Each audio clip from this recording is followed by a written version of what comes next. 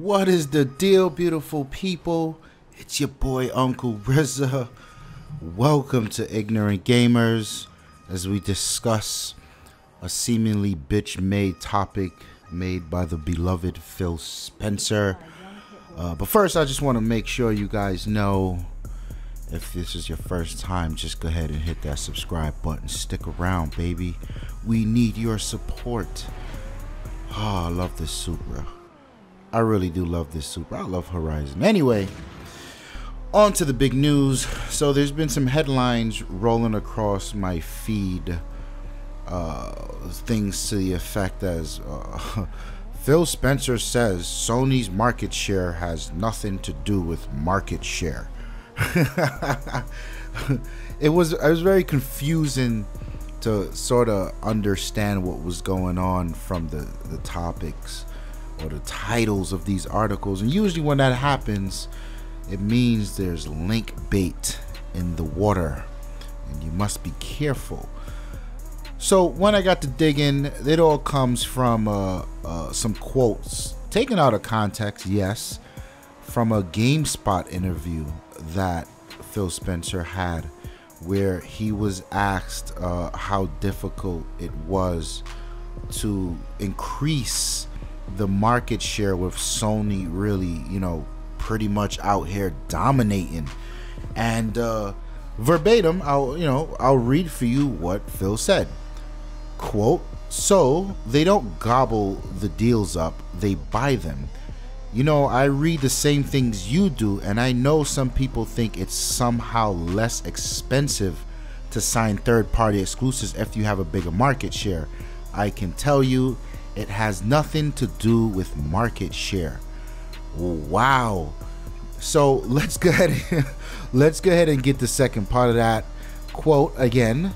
"When you go into a deal with a third party, that third party has its own view of the global market and the value of it.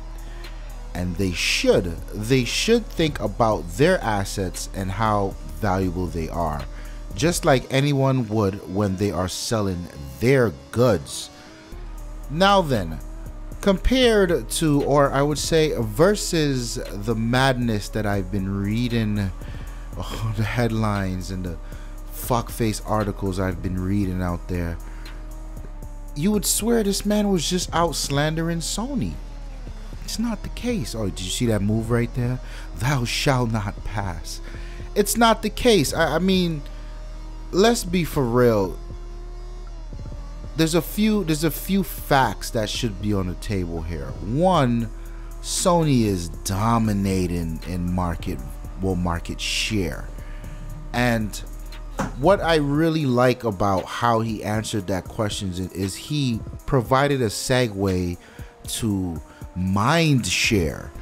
Now, the person who sells the most console seemingly, or usually controls the most mind share. And that's what Sony has been doing for some time. In fact, they leveraged that leading all the way back to the reveal when people were very adamant that Microsoft misstepped and they didn't know how to market the thing and what they were doing, so on and so forth. Yada, yada, yada. We are not going back there tonight. But one of the things that really struck home is he said they don't gobble the deals, which was a direct answer to the person asking the question, because the person asking the question used the word gobble or grabble, whatever the hell. He's saying, listen, it's not about them going out there and knocking on a third party's door and saying, "Hey, we're Sony. We have 25 million units sold. Would you like to make a game exclusively for us?" And actually being granted that wish. That's silly. Think of something like a Call of Duty. It don't matter how fucked up they get with these stupid DLCs and who gets them first. They will never make Call of Duty a one platform thing, because they know they could sell so much more money if it was available on all platforms. Also, take a look at Bungie. Bungie left Microsoft not because they were being caged up somewhere and they couldn't express their freedom. It was because they wanted to get that market share. They wanted to sell that much more copies of their projects. And look at Destiny. Hey, project fulfilled. It's not much arguing there. Now, this comes back or comes around after Phil said a few weeks back that they are repositioning how they spend their money. They're no longer chasing as many third parties for exclusives. Instead, they will be putting a lot of that money toward first party titles and developing new titles. And I support that decision. I really do. And I think it's very childish of people to not understand where he's coming from with that decision. I mean, this is the problem with the gaming industry. People complain about sequels. Call of Duty 1, 2, 3, 4, 5, Battlefield 4, 5, 3, 2, 1. It's, you know, if you guys are going to complain about it, and then you have these companies out here fumbling over each other, throwing money every which way to lock down a sequel, then what are you complaining about? Really, what are you complaining about? And there's also, you know, you want to talk about facts. Sony as a company is in the shithole right now, and they've been for a number of years. PlayStation as a brand is doing exceptionally well, and I really like that. You know, I feel like PlayStation cannot fail, should not fail, is nowhere close to failing. So it's good to see you know, the PlayStation keeping Sony afloat. I'm not sure that's the case, but the PlayStation isn't going anywhere. Let's just say it like that. So the amount of money, their operating costs, the amount of overhead that they can go out and spend to lock down exclusives like Street Fighter, you know, it's a good thing for them, but it's also silly in the grand scheme of things. You don't want to get into that war. That war has been going on for a while, where these guys buy the DLC for this game and these guys over here have to wait. And I don't want to hear it from the Xbox guys, because Microsoft's been doing that shit since the 360 and no one seemed to complain. And what's even worse about it is, coming off of the PlayStation 1, which I think everyone is in agreement was the God console, the PlayStation 2 was equally as strong.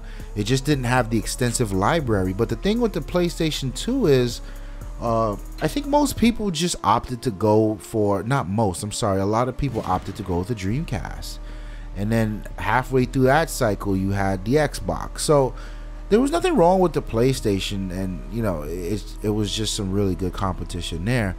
But what I'm getting at is Sony never really left that mindshare of being the God console. So when the 360 came around, Microsoft just can't up and knock at people's door and get exclusive based on the Xbox performance. They had to buy shit. They had to open their wallet.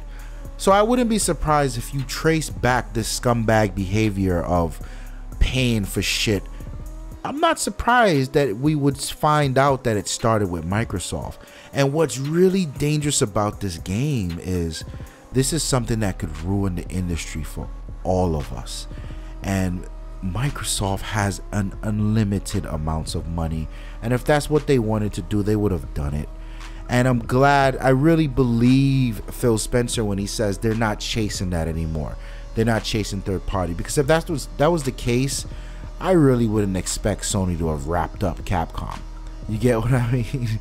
It's one of those things where if you're a Microsoft lover like I am, you really get what I'm saying. Don't underestimate Microsoft's one, their money, and two, their ability to get shit going when they decide it is time. So yeah, you know, fucking Phil Spencer didn't say anything particularly wrong. I don't think he's coming from an asshole point of view, and it's always a tough conversation to have with people from both sides. But if you look at the amount of effort and features that has gone into both consoles, the PlayStation's behind. The iterations, PlayStation's behind. The games that are offered, the PlayStation's behind. The games that are coming up this year and next year, the PlayStation's behind. But 25 million sold, that's a lot. That's amazing. So when he says, you know, they control the market share, but let's not get that confused with anything else. I think he has a valid point. But you guys know the deal. Hit the comments below, like the video, subscribe to the channel. It's your boy Uncle Rza. I'm out. Peace.